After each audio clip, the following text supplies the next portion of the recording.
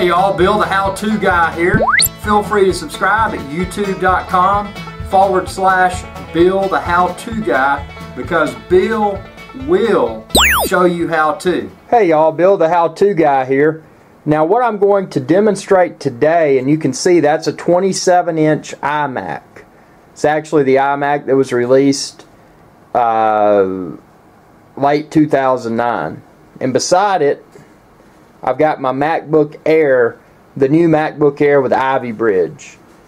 Now, there's a big gap on my wall there because I used to have an external display. But what I've done, and I've accomplished this by purchasing a mini display port cable, just some cheap generic Chinese made stuff, and I've included a link within this video's description. I got this magnificent cable for a few dollars off of Newegg.com. So all I do, and you can see it's plugged into the back of the iMac. I'm going to spare everyone from crawling back there and doing that. But this little plug right here, and you can see it, this mini display port. Let me zoom in for you. That's what it looks like. So it's kind of, you can see off to the left side, it's kind of got a little cornered edge. And then on this side, it's kind of flat. See how it's flat there and it's kind of cornered on that side? What's cool about this mini display port is that in your, and this isn't just the current model MacBook Air, but in your current model Macs that have Thunderbolt, which is that port right there. Thunderbolt, got the little Thunderbolt symbol beside it. The Thunderbolt also functions as a mini display port thing. So what you can do, and make sure, you know, look at your orientation here. So the little curved edges on the Thunderbolt port towards the bottom. So I'm just going to stick this cable in.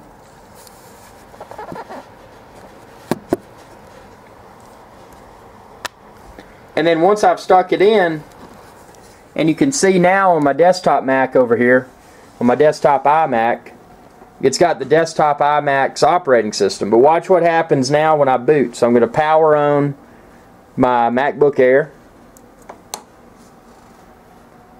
And as soon as I powered it on, my iMac display went dark.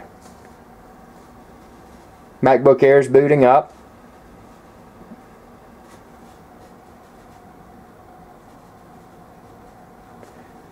And there it is. I'm not going to show logging into my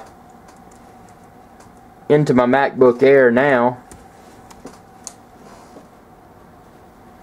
And there you'll see it. Now we've got dual display. So we've got on my MacBook Air here, I can drag files over to this. And you can change the orientation. In my particular setup, I've got the iMac to the right side of my MacBook Air, but if I had the iMac to the left of my MacBook Air, I could change the orientation. So it just makes it when you're dragging as if that's an extension of your desktop. And to change that, all you do in your Mac is go into Display Preferences, and you can change the orientation of your displays there. But just a really great way if you're thinking about upgrading to a new Mac, maybe not a laptop, but a desktop Mac, and you've got that older model iMac sitting around. Hey, you may want to keep it and just use it as a display because it is an excellent LED backlit display. And what's interesting too, while I'm using this iMac 27-inch as an external display for my MacBook Air, it's still doing its iMac functions in the background. I mean, it's, in other words, it's got OS 10 running on the iMac because I'm encoding some video there for my Bill the How-To Guy channel. But watch what happens when I power down. So I'm going to power down my MacBook Air.